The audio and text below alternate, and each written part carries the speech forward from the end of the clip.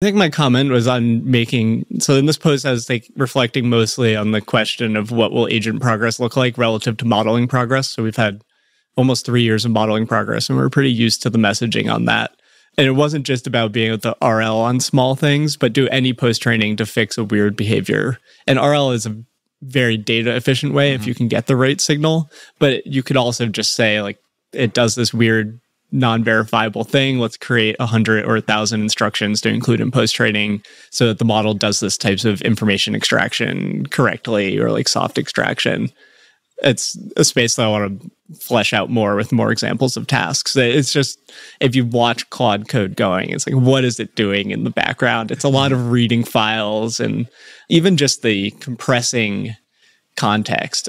That's not, I don't think that's really a verifiable thing, but that being messed up, that's a super crucial skill for long context actions and longer tasks, is just compressing well. And that's going to take some training novelty on how do you can effectively modify your training data instead of having all the multi-turn context.